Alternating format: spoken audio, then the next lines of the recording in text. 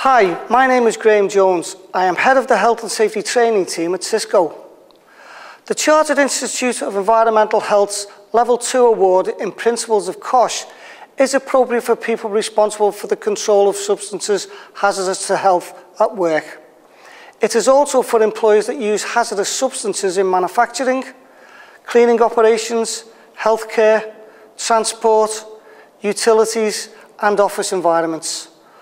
Some of the areas that are covered include COSHH regulations, health problems, identifying hazardous substances, controlling hazardous substances, and COSHH assessments.